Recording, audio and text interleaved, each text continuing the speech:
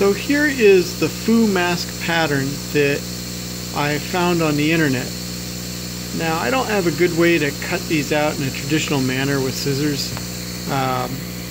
Not in a way that makes me happy. It's not fast enough for me to do that. But I do have a laser cutter. This is a K40 laser.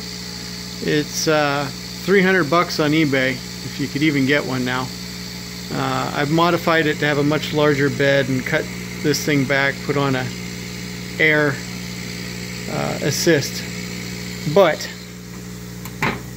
if I didn't set up my dialogue yet, you can cut this very quickly here. So if the fabric can just be cut to squares first,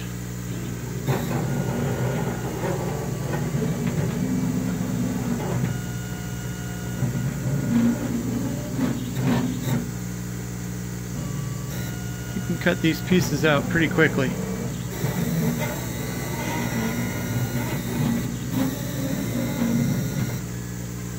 And that's it. Let's take a look.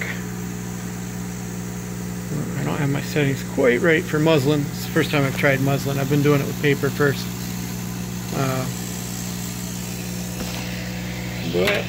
There we go.